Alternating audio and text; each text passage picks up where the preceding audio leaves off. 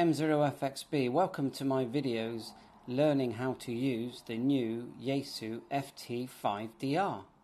I'm just going to test my audio coming from the FT5 coming out of my Bofeng, see what it sounds like, because some people say it's a bit toppy.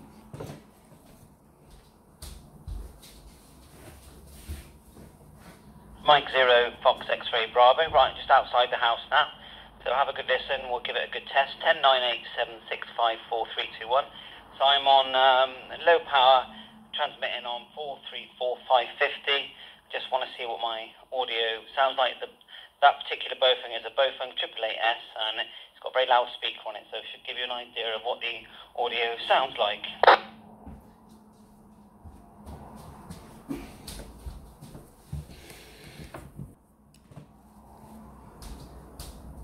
Okay, we're going to go the other way now. We're now on the Bofeng, so we're not far from it. These Bofeng 888Ss are excellent radios. 109876543321. You can get two for like £17, and I use them all the time, especially with my All-Star node, which is only a matter of feet away from the radio. I highly recommend the screenless radios. Just turn the channel, 16 channels, pre-program using chirp, job done. So how's my audio and what's that sound like? Let's go back to the radio. So we'll right, back at the radio now.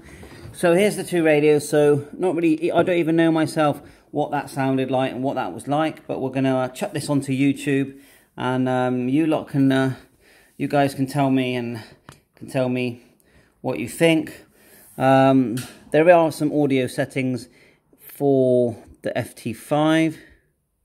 Hold it down, go to TXRX. Audio, and as far as I can see, you've got mic gain. Now the mute one's a really important one. If you don't turn that off, you won't receive simultaneously on two bands. It basically mutes one band. The default is 100% mute, and you'll have this little logo appear at the top of the screen. So that's quite a big one, that is. RX AF dual.